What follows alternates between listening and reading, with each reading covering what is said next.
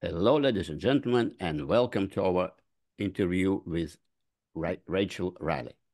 Rachel is a co-founder and head of GRC ESG at Ansarada, and she is working on many topics, specifically GRC and operational resilience. And today we will try to introduce you to our partner, Ansarada, which we working with for many months. And Rachel was one of the four partners, founders at Ansarada, and now she works with a global team where day to day she ensures the execution of strategy and drives the company towards their vision. So Rachel, welcome to our Risk Management Show podcast today. Thank you, Boris. Thank you very much for having me. Absolutely. It's my pleasure as well. I believe that we will have a very thoughtful conversation on the topic of operational resilience, because many people in the risk area and compliance professionals are very interested in this, and this actually became a very topic that many people had to take care of. But before that, could you tell us a short story about your career path, what brought you to where you are right now, and what you guys at Ansarada are up to these days? Yep, sure.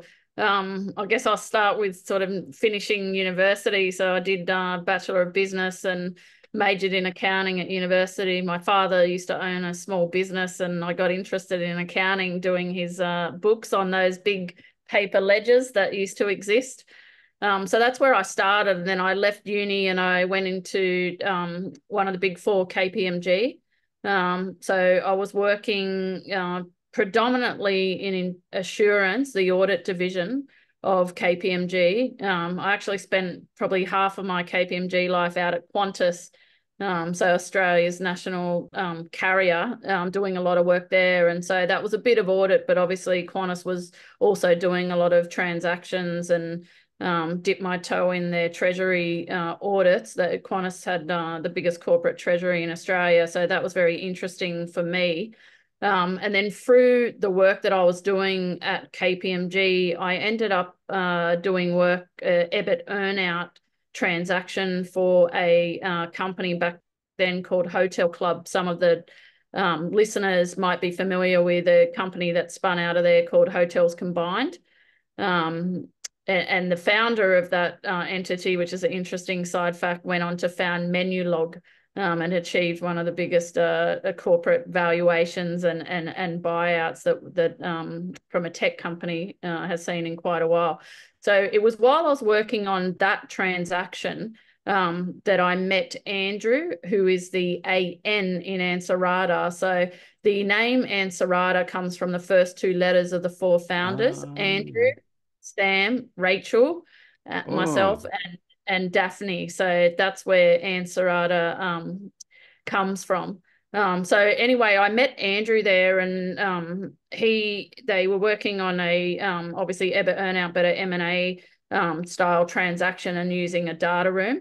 And back then, there were a couple of American companies, Intralinks and Merrill, that was back then Merrill Data Site, who had data room companies, but back then also people were still using physical data rooms. So, data room, as most of the listeners would understand, is just a place where, you go in and perform due diligence.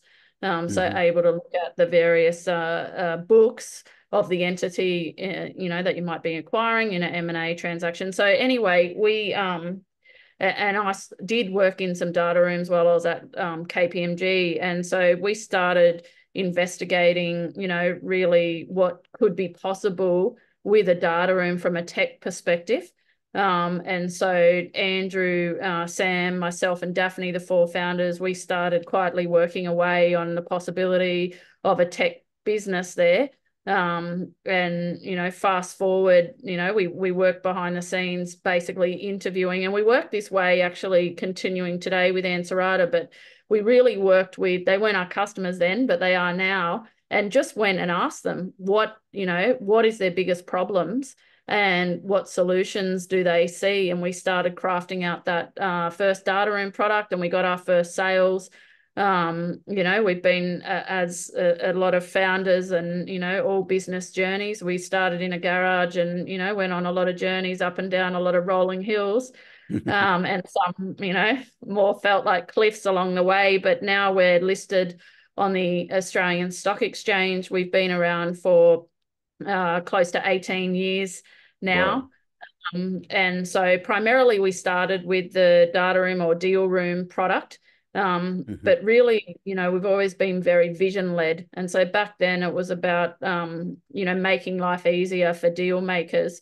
And, as and our listeners probably know, when you're going through a transaction like that, it's very high stakes, and there's a lot that, can be impacted. And really, we knew from, we've run over 30,000 transactions now. It takes on average for around 6 months for a business just to get ready to present themselves to a third party, because they want to be on top of all their operational risks, and they want to be on top of their opportunities to put their best foot forward in what could be, their most critical transaction, M&A and IPO, raising funds, etc. And so if you look at that 6 months and call that a process of getting readiness, in today's age, you can't afford 6 months. If someone comes knocking on your door and says, "Are you compliant?" You can't say, "I'll just go and check, I'll come back," in 6 months, especially with the fast pace of today. So we wanted to turn readiness from a process into a state. And to do that, we started looking at governance, risk and compliance software and what that does in terms of, bringing those risks and controls and opportunities to the forefront. So we invested into a governance, risk, compliance company. And so my, role today through that journey is I, have very little involvement now in the deal side of Ansarada, and I run GRC and our evolving ESG solutions. So yeah, a bit of a long one, but a very short story in terms of our journey and where we sit today. Fantastic. Yeah, I see mostly some of the companies come directly from GRC world, and you came from merger and acquisitions, accounting world to GRC. So it's a unique opportunity for you as a kind of young company in this area to attract new customers and new users, right? So yes, absolutely. Yeah. Let's discuss you, Ansarada, issued the operational resilience outlook report for this year. And I believe that many members of our community had chance and opportunity to download it via our emails and the blog post, this report. So let's discuss some findings that you published on this report. But before that, can you describe why is operational resilience becoming such a critical priority of organization today? Because in the past we saw about business continuity, kind of other subjects that not related to resilience, and now operational resilience is on top of everyone's mind. Yeah. I think like business continuity, is probably the term that most people are familiar with, and having their BCP plans, etc. And I think what's happening is, that BCP is arguably about resilience, ensuring that where something happens in the business, that, you have processes and procedures to help recover from that. But BCP is traditionally, and still, is the case, but a shifting case, managed, typically by IT, or sitting back, in a department of risk if it's a bigger entity, and it's not integrated into the business. So that brings its own problems, because people see it as a side, as something that should be done, and a side thing, but inevitably, people, when an event happens, they don't know really what to do, or where to go or where to start. So BCP is meant to help with that, but there's an increasing shift to resilience, driven primarily from, the changing nature and the fast-paced business world and economic world that we live in. So we live in, an increasingly disruptive world, and there's a lot of economic uncertainty, climate uncertainty. That brings uncertainty to businesses and consumers alike, which then have impacts right through the business world.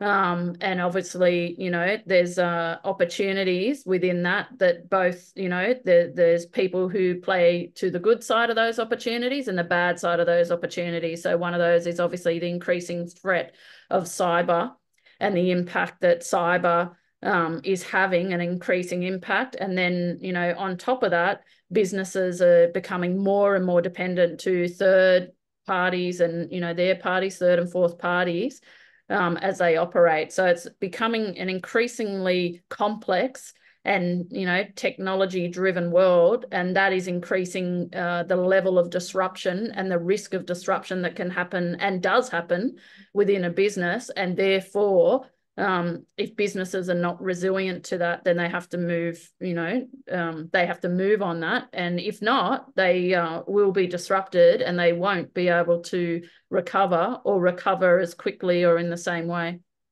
Mm-hmm.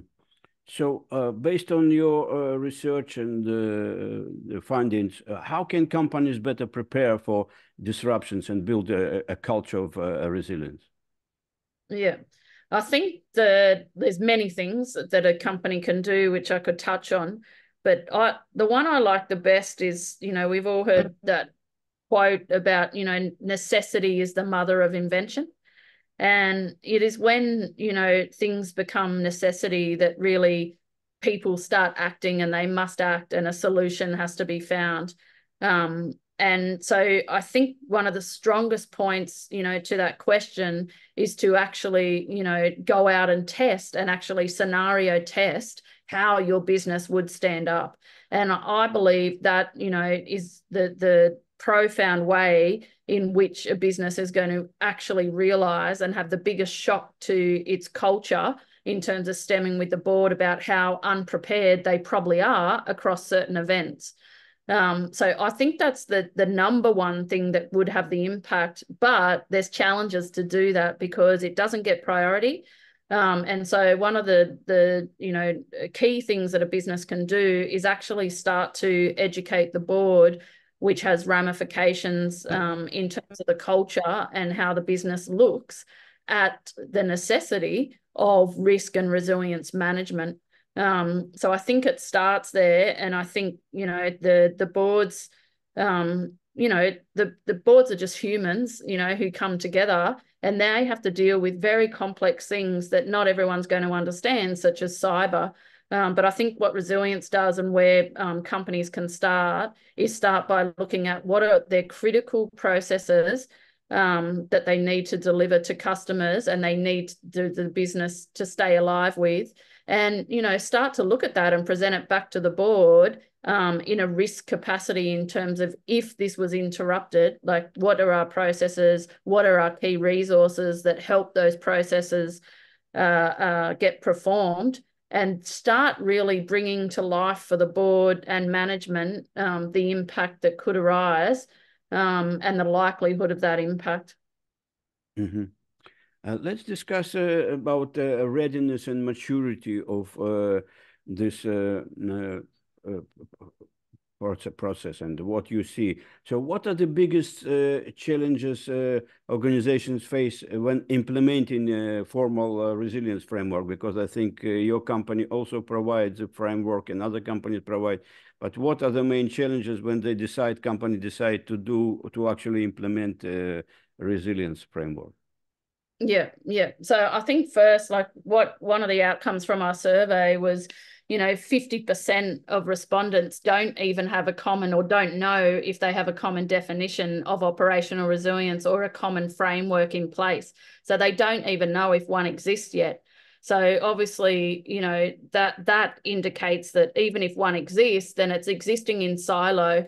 And that is also critical, and came across in our survey around, 61% of respondents had no dedicated team.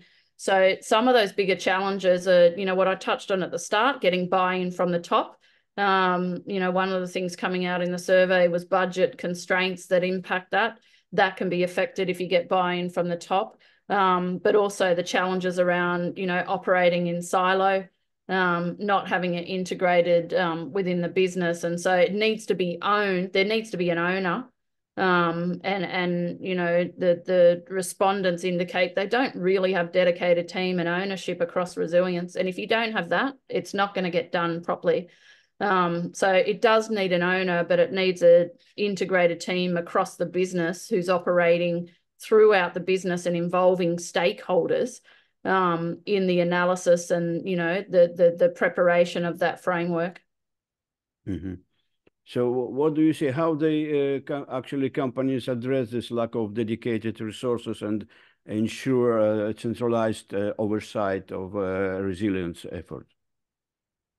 Yeah, I think, aside from going and, looking at the cultural impact and the buy-in from the board, I think that's where you need to start in essence. And then I think what we've seen companies do that has worked quite well is instead of trying to, eat the elephant, as they say, you do it one bite at a time, is to actually just go and look at one process that is critical to your business or critical to the delivery to your consumer base, and then have a look at the resources and the processes. When I say resources, I mean what third parties are involved in that process to keep that process running. What third-party systems are you using? What people are supporting those processes? And do a risk assessment against that in terms of disruption and knowledge. A lot of people don't know, are there third parties, how equipped are their third parties in dealing with a disruptive event? Or when they can be susceptible to a disruptive event. And I think bringing those, like starting in that place and bringing that back to the organization, your risk committee, especially management, and just heightening the awareness of the risk that is currently, in play in the business. And obviously outlining the consequences of what would happen if that was disrupted. And you don't have to go too deep. I think people start to overthink, but I think, to get that impact, it's about sort of giving at least a holistic view and an estimate on, what would happen if this was disrupted, and based on what we know, how long would it take us to recover? And that's probably not going to look good based on the stats that we see. Only 10% of businesses, BCG ran a survey, and only 10% are ready to be able to recover and thrive through a disruption. So it's unlikely your business sits there, and I think bringing a bit of that visibility with data can help overcome some of those challenges, such as the culture and the budget challenges that I spoke of. Mm-hmm. All right. So let's discuss about a regulatory environment, because we see that companies should adapt to the increasingly complex and ever-changing regulatory landscape, and this happens all through all countries.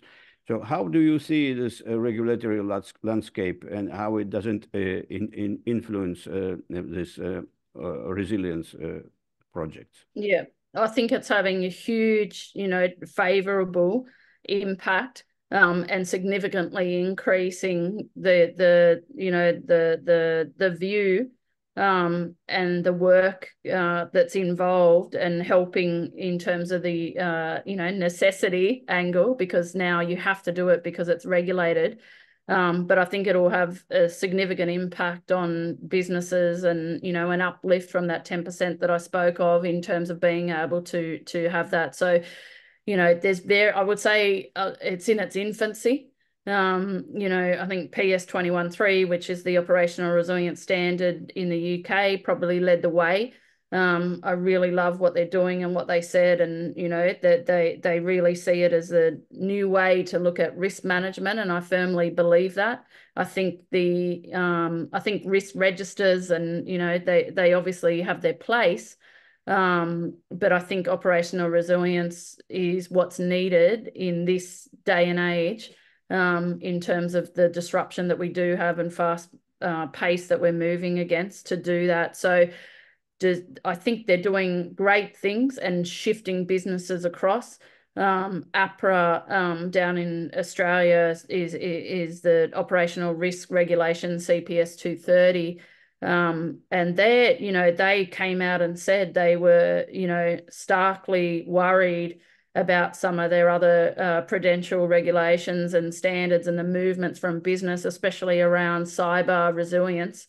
And that's part of the reason why they led to the operational risk regulation, and they're pushing that in a big way. So both, the FCA and APRA have really led the way on that. But in saying that, businesses are still playing catch up to that regulation. They are getting their house in order because they know that they're going to come and get audited.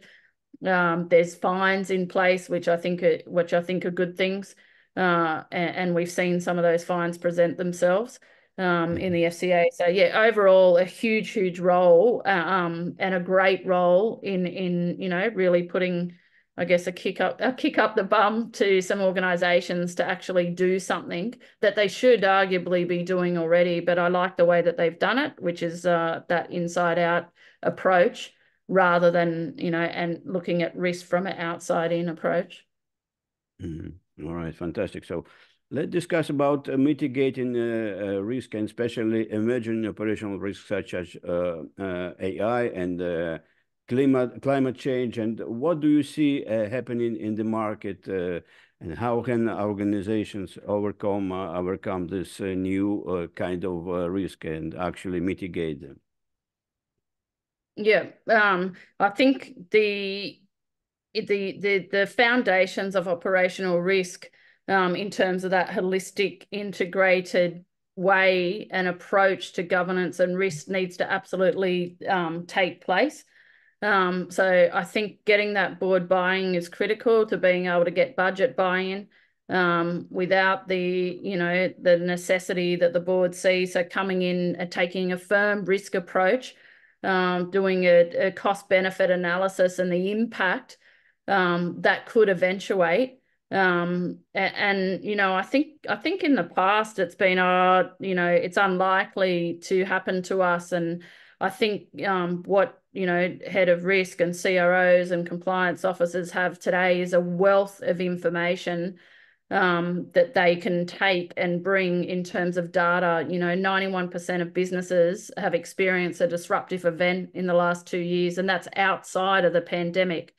So it is significant, and it's not a matter of, if you will be disrupted, it's when.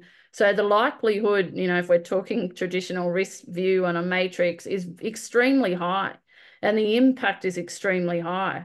So bringing that cost benefit approach can help overcome some of those challenges, and then utilizing tools to be able to do that, to get an integrated approach. And especially across cyber, being able to establish and look at really your third and fourth parties. We're seeing an increasing impact from, especially cyber events where they're attacking third parties, and then obviously companies are being impacted. Yeah. Yeah, I've just spoken with another guy on an interview about this authentication and authorization problem, and how a big company such as I think it was a MGM episode incident in America, with a lot of damage was done because of possibility of kind of fraudsters it come to actually the database of the company and pretend to be an employee, so they can disrupt all the services. Rachel, I would like to ask you a personal point of view. What is the major misconception in the operational resilience space that you kind of strongly disagree with?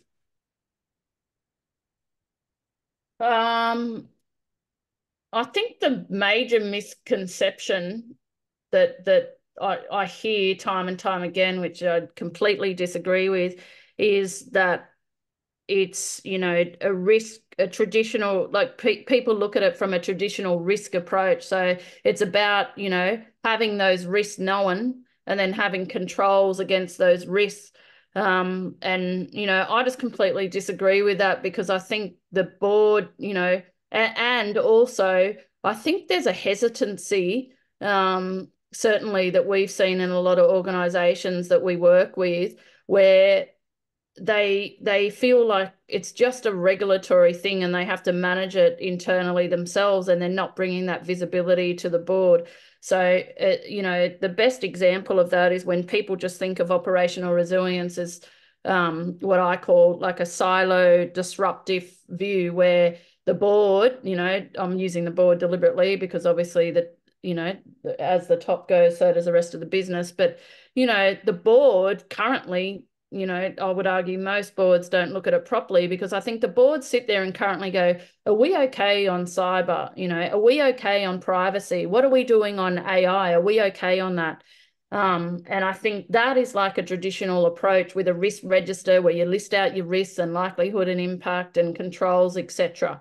That has its place, but that it's not right, and it's not what operational resilience is looking for. What operational resilience is looking for is starting with the business first, which is something, you know, from the board down, everyone can understand. So what are our most important business services or critical processes to keep the lights on for consumers, you know, for banks to be able to get, you know, for customers to be able to get their money out or make deposits, you know, what are the most critical processes across our operations for us to be able to get the lights on? Now, that is without even thinking about what could hit that. It's just having, you know, almost a journey flow of, you know, and a map of what your processes are and who supports those processes and geographical locations, etc., to get those services out. And once you have that, then you can start to look at, you know, what kind of impact, which obviously is what the regulation starts to look at. What is our impact tolerance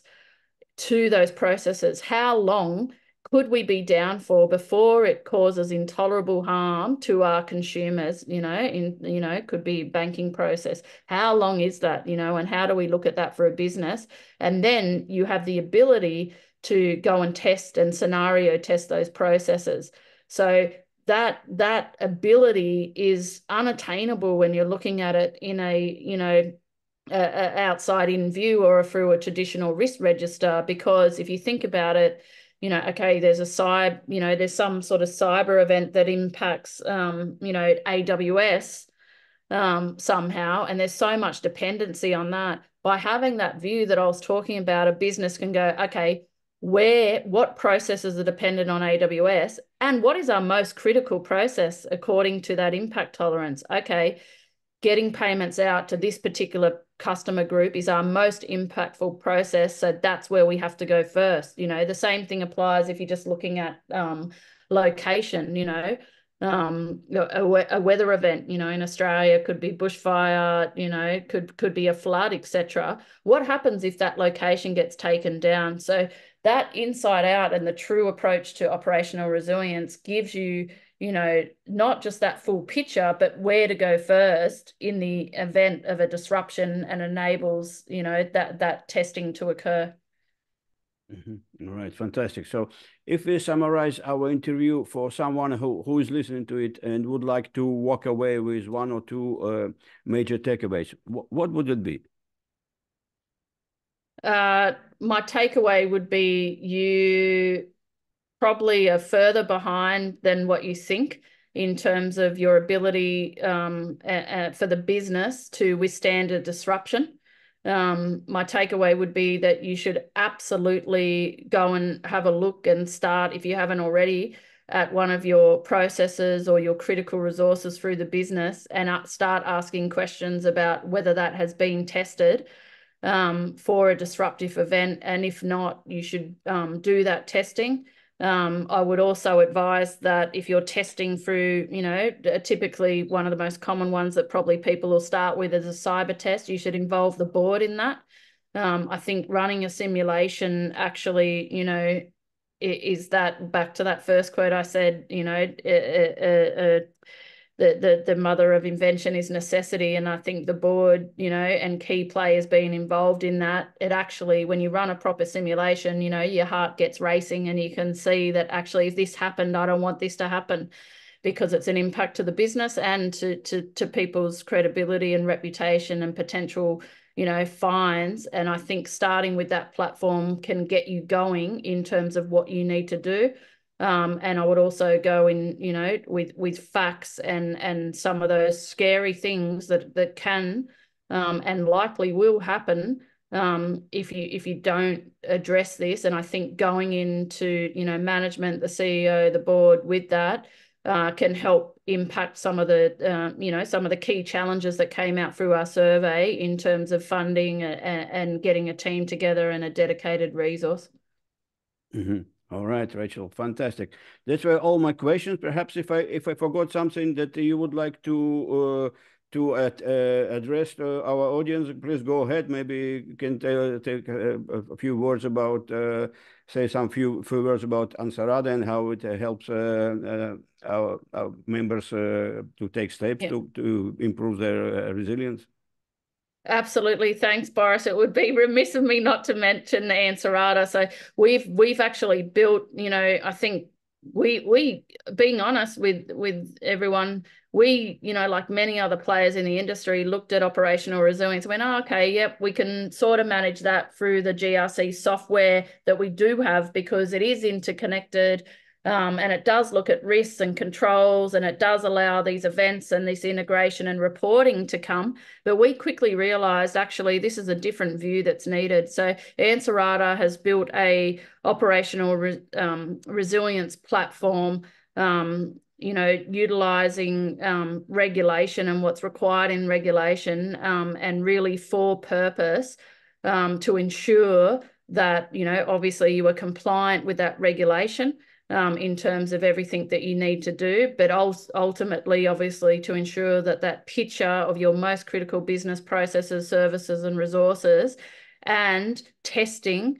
So in our product, we have a library, pre-built library that you can utilize to get started. We have a pre-built library of scenario testing and test plans that you can use across the business to bring this to life. It's not easy to do. And we're here to make it a bit more easier and bring a bit of order to the chaos that is out there. So please, reach out, have a look at Ansarada, and obviously we're happy to provide a demonstration and talk further and get you started with technology that's going to help you through this process. Yeah.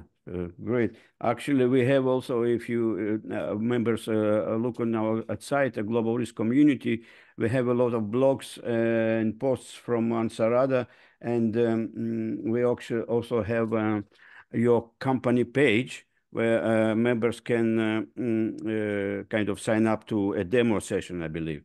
And this is also, if you would like to, members would like to go to this route. And of course, we are welcome Ansarada to be our partners. We are doing a lot of content kind of discovery with you guys. And I wish you in Ansarada a great success in achieving your goals in GRC ESG market. Thank you so much, Boris. It's great to partner with the global risk community, and we're getting a lot of content out there, but we're also getting a lot of questions back and interest back from your community. So we really value your insights and what you're providing in the community, and everyone's benefiting from that. Thank you very much. Bye bye.